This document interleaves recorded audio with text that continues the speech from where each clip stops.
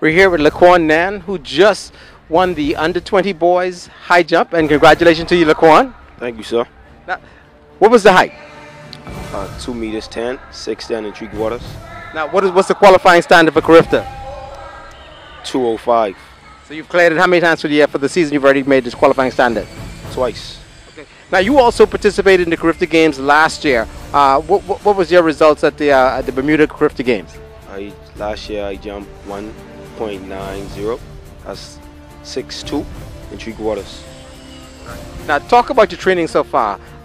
Who's your coach, and how obviously you're jumping well, so obviously training is coming on track, but talk about what's happening with you now training-wise. My coach is Mr. James Roll, Liba Fake. We train hard off season, and we'll be training hard in off season before we perfect it inside the season.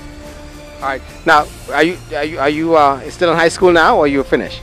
So I'm still in high school. I attend C.R. Walker Senior High School in the 11th grade. All right, so you got one more year of high school also.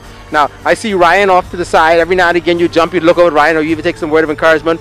What was Ryan saying to you? I was just telling me just to practice and keep on driving my knee and stay in my arch. Now, we're in the brand spanking new Thomas Robertson Stadium. To compete in the stadium, talk about the atmosphere and the experience of being in the stadium. Being in the stadium is very good. I just glad they give us a chance to compete before the Carifta Games in this new stadium. Now, how does it feel when you, for some reason or other, you seem to have the crowd on you today? Because every time you jump, whether you knock it down or clear it, you got the awes or the oohs. Talk about the crowd experience. I love the crowd, man. This is my hometown.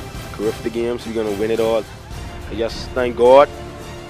Thank God for this opportunity. You know what I'm saying? I just have to stay humble and keep on praying and putting God first in everything I do. Now, this is how many national teams have you made so far? Well, last year, 2012, was my first year doing track and field, but I've been to Bermuda and I went to El Salvador. All right. Talk about are you anxious, waiting for an opportunity to compete in front of the crowd, the home crowd? Yeah, I'm very anxious, but you know, like me, I just staying humble.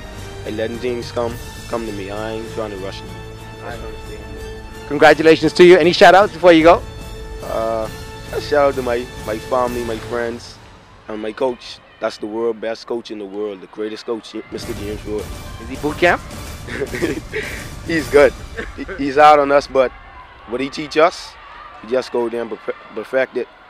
All right. Congratulations. Thank you, sir.